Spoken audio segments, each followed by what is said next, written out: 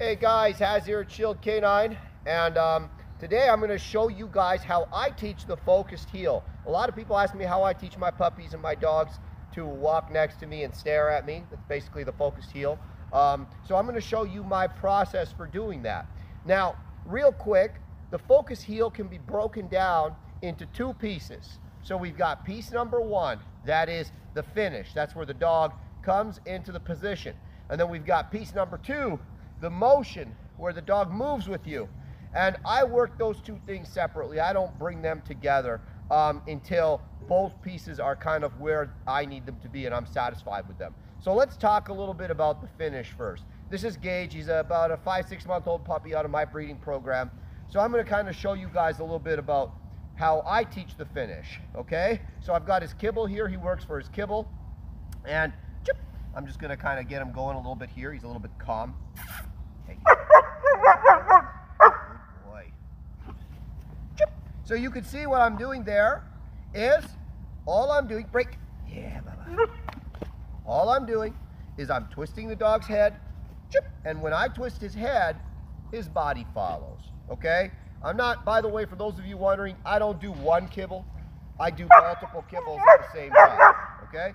Now, because he knows the left so well, since he's already really good at finishing on the left, I'm going to show you guys by making him finish on the right, kind of how I go about the process. Because it's not as easy as obviously I'm making it look for him to get to the left. And that's because he already kind of knows what he's doing.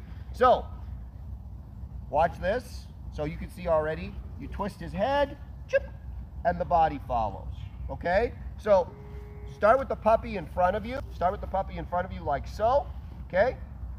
Twist the puppy's head, and the body follows. Okay, just practice that in the beginning. Come here. Twist, right? And you could just practice almost like a spin. Well, it is essentially a spin, but all you're going to do is you're going to start having the puppy spin in to the right or to the left. So, now, a big mistake a lot of people make is they kind of start feeding off. Like the puppy finishes, like, let's say the puppy finished like back here.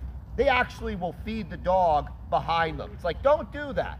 You want the dog to finish next to you, you have to reward the dog next to you. Same thing if he finishes like way in front, right? I'm not gonna feed him there, right? Because if I feed him there, guess what's gonna happen? He's going to start finishing in front of me, and then I'm gonna be confused and frustrated because my dog isn't next to me. So if I want my dog to be next to me, I need to start rewarding him only in the position that I find desirable. Now, look, in the beginning, you've got to be incremental, okay? So right away, the first time I did this with him, I didn't expect, you know, that, right? I know how to turn his rear end. So I just worked on him turning his rear end, right?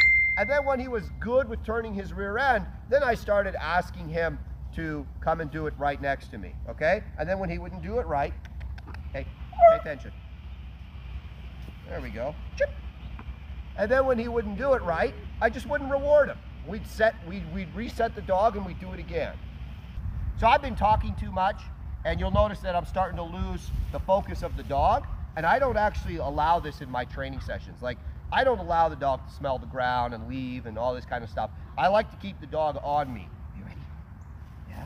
So I promote activity. Like, I won't just do reps, reps, reps. I'll also work a little bit on his activity. Hey. Yeah. I'll get him barking at me. I'll get him following me. Yeah. And I really want the dog, yeah, to become active and powerful and pushy. I don't mind if he's a little barky, a little jumpy. Yeah. Good. And I teach him, keep your eyes on me, right? So you can see a big mistake a lot of people make. A big mistake a lot of people make is they allow their puppy too much to just always check out. Whereas I keep that continuous power and focus, okay? So normally I'm not chatting, I'm just working the dog and I have his full attention. But if I start to lose him, I'll be like, hey man, let's do some barking. Okay? And then I have his full attention. He's already I already feel a little more power, like when he's taking the food, it's almost hurting my hand a little bit. This is good. This is the power that you want if you want a dog that's truly expressive and powerful in the work, okay? And then again, I can work on some reps. Good. Yeah.